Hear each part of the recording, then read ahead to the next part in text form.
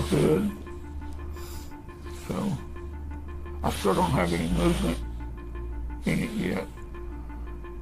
My eyelid, I can't blink yet, but I'm getting sensations now back over into my nose and stuff, so it's starting to come through, so hopefully it won't be long. I would say that I'm far more optimistic today than on the day that we did the transplant. And why? The globe is alive, has vascularity.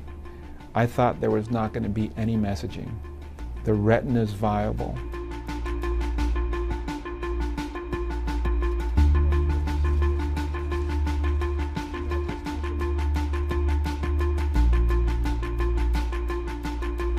This is just the beginning.